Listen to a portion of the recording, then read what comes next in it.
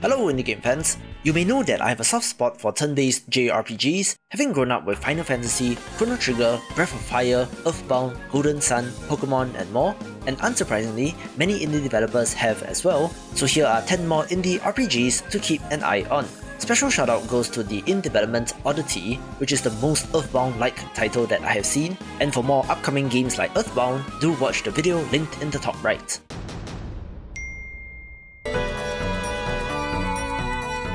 Let's begin with Folkloria, a fantastic looking pixel art RPG that does have an active combat system like Mario RPGs, where we simply have a quick teaser for now, but it does have promise. At the dawn of time, the Lady of Light created the elements: air, earth, fire, and water, with light to shine upon them all. Together, they formed the world of Aurora. For as long as its people can remember, Aurora has known peace. But something has changed. The elements grow unpredictable, chaotic. The spirits, the magical guardians of Aurora, are returning to bestow their powers once more. With them comes a new era. 4 heroes must rise together to restore the balance, uncover ancient secrets, and decide Aurora's fate. Lux Primoria is a magical JRPG set in a world of elemental magic, where the world is thrown into turmoil by an unknown force. Now heroes must band together in order to save the day. The elements of interest here are earth, water, air, and fire, where each of the 4 main characters has a native element, but you're able to equip various spirits to them in order to change their class. Not shown in the trailer but listed on the campaign page is that equipping the same earth spirits to the water and air aligned character results in the druid and monk class respectively, so there should be an interesting array of options at your disposal. Of course, it has to be inspired by Golden Sun, but if you do love that series like me, show your support by smacking the like button. This trailer does not show off any of the combat, which does make me concerned, but it's on Kickstarter seeking funding, so do give it a look.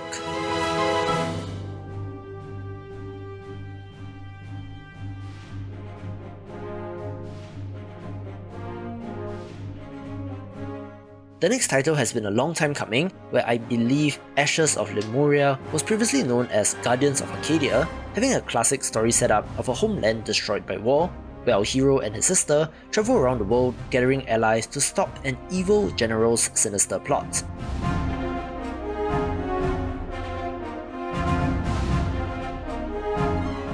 While certain sections of the game does look a little rough, I do like the look of the battle interface, contrasting the chibi characters with the cel-shaded enemies to great effect. Still, looks like a ways off, but is one to watch.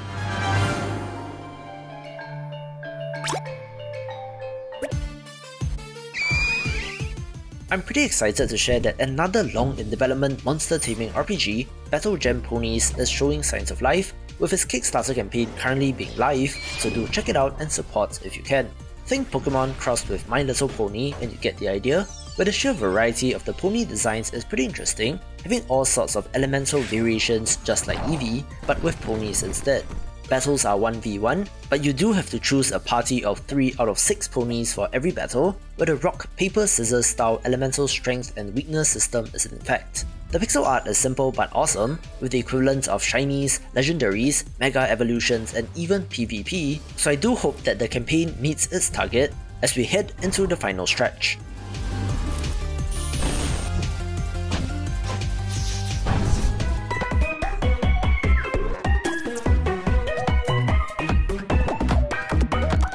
Without a doubt, one of the most influential games on indie developers is Earthbound, with many developers directly or indirectly paying tribute to that series, where another title to do so is Lifelike, with a suspiciously familiar battle interface but with a different setup.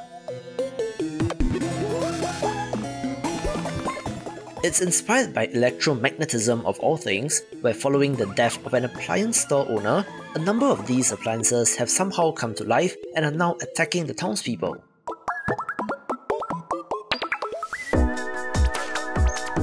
You play as the grandson of said store owner, now blamed for the influx of these creations, and it is up to you to clear your name.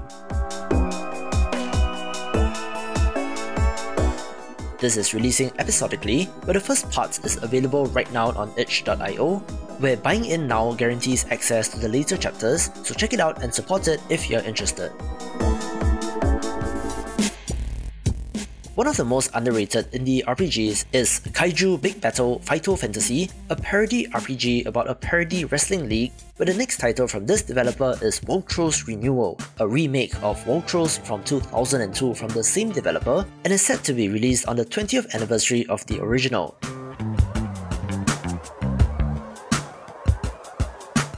It's crazy to me how this developer is still in the game, so to speak, 20 years after the fact, showing that indie development can indeed be a long game and a career worth pursuing.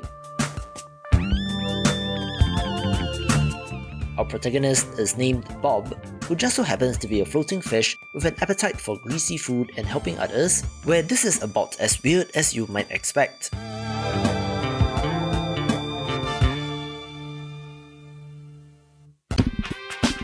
The pixel art, while simple, does work for this game, where I'm very curious about the world filled with all sorts of strange creatures.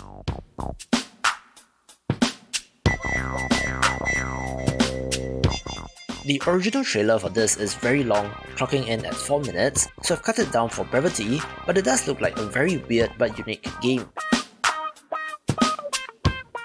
For example, you can upgrade your house, there is a relationship system, an overworld map, good old turn-based combat, and even a digging minigame, so while it does not exactly amaze with the look, I do still think it's worth keeping an eye on.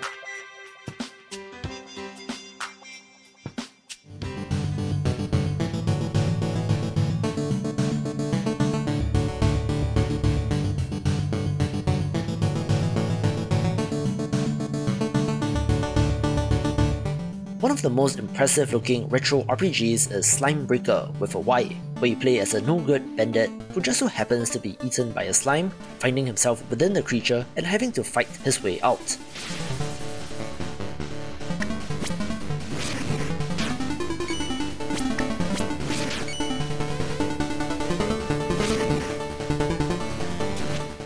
I love the retro combat interface, where some interesting mechanics shown off include parrying and stunning enemies, where the message right at the end does seem to confer some sort of Undertale-like twist.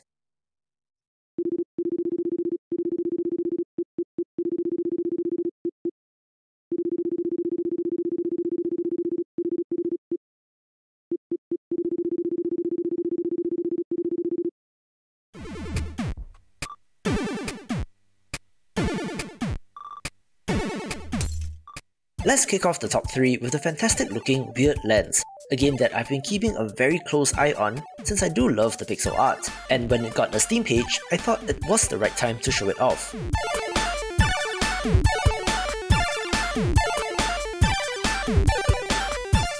Apparently, there are monster taming elements in this, in that you can recruit spirits as companions to fight alongside with you, and does have some point-and-click adventure game elements as well, making it one to watch.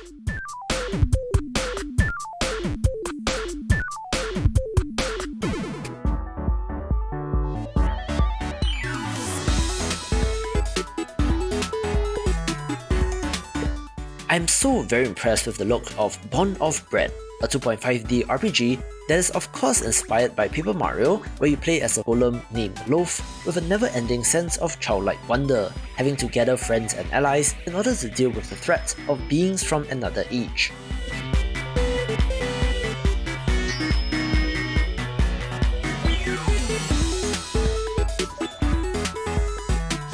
The now standard active turn-based combat is present, having you pressing buttons at the right time, and does also have a ton of bread related puns which I love, so do check out the demo on Steam and drop them a wishlist.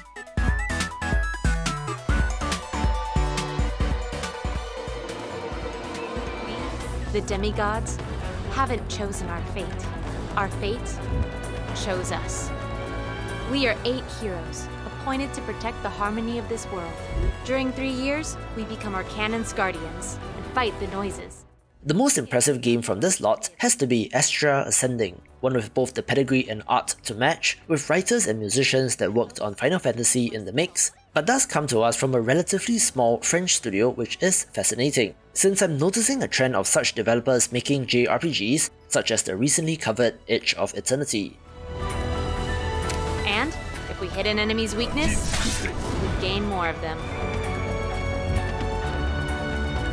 Let me show you what we're made of. もう初めてではないから、街で起きていることをしっかり観察しよう。 Choose from 8 playable characters in building your party, with an epic fantasy story that does seem to cover many genre tropes, which is not a bad thing per se, since I think that's exactly what they're going for.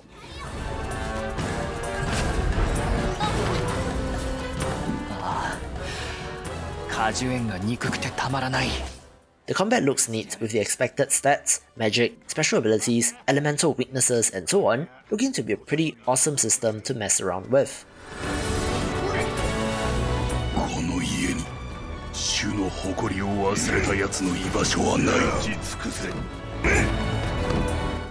To show that the developers know exactly what they're doing, this has an in-universe minigame named J-Stir, which looks like Triple Triad but played on a hexagonal grid, and with both English and Japanese voice-over options, does cover the bases across the JRPG audience. And the cycle goes on every 3 years. New demigods are chosen, old demigods cease to be. We are fated to die for peace. The best part in all of this is that it is releasing next month, so fingers crossed this will be awesome, taking the #1 spot. For my picks of the best indie RPGs, watch these videos and I will see you after the jump. Demigods!